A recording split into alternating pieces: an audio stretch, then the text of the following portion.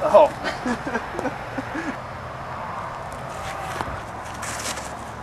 Time of release is a little too quick.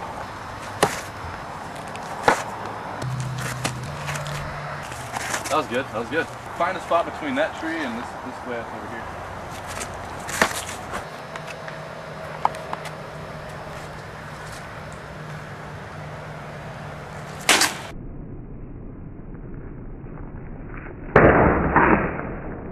Like it's kind of like you're snapping a towel. Yeah, okay. Like you know how you snap a towel, right? Yeah. Snap the towel with the disc. Keep your shoulder down. You don't want to have your shoulder in your ear. So you just want to kind of do it. That transverse plane. Okay, you just kind of fall on that plane.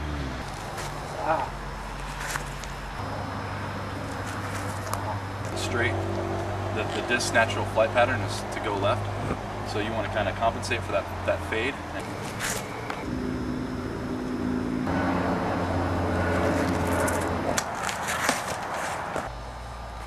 What you're doing is you're kind of releasing either here or too late. Just kind of look over the basket, kind of focus on the basket,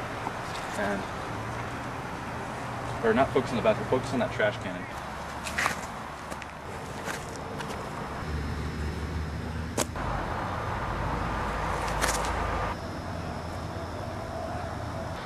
So just don't let it release too early, and let it fly out natural.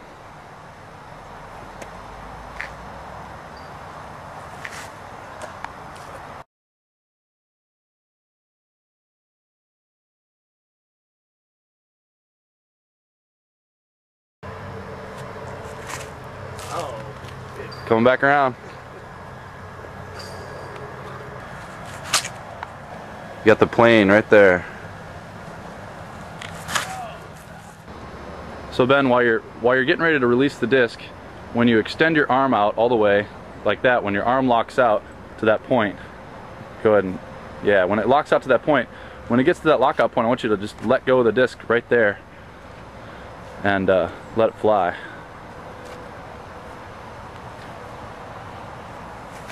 There you go. Nice shot. Straight and towards the hole.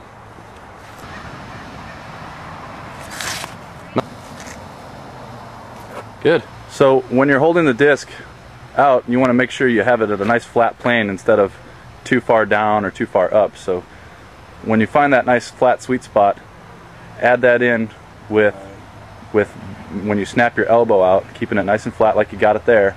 And then when you snap your elbow out and have your feet positioned like they are, let it fly. That was a nice release. Nice. Nice. So just, yeah, throw it towards that picnic table over there and it'll come back left to the basket.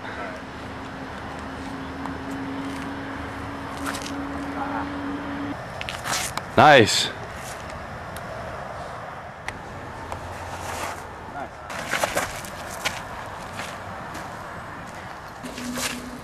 There you go.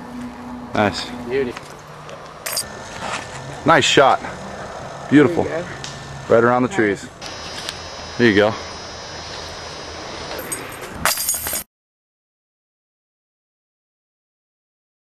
So what you're doing when you're swinging like you've been doing, your axis of your rotation has been in your shoulder. You haven't really been getting your hips into it too much. So what we know, with torque and everything, you want to have that arm between where you're letting the disc go and where your axis is all been in your shoulder. So if you start getting your hips into it, the axis won't be through your shoulder, it'll be through the midline of your body. So it'll go down straight through the middle of your body, so it'll have that little extra, 12 inches or so between your shoulder and the middle of your body to have some more momentum when you're swinging around.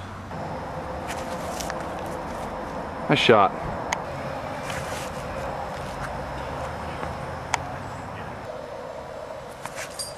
Nice shot.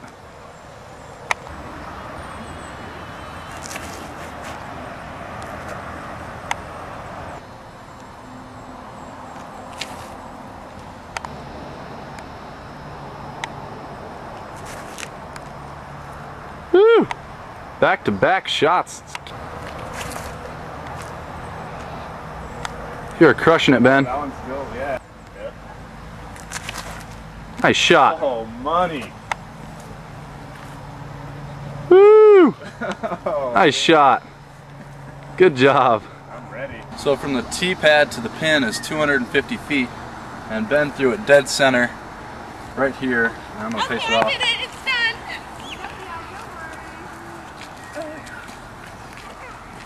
Put her on over here. I know. I don't want to be in there. Last 20 feet. So 220 foot or 230 foot drive. 230 feet is an awesome job. So, and that's dead center, straight at the pin. And now we're gonna videotape you putting it in from here. So, woo! You got it, dude.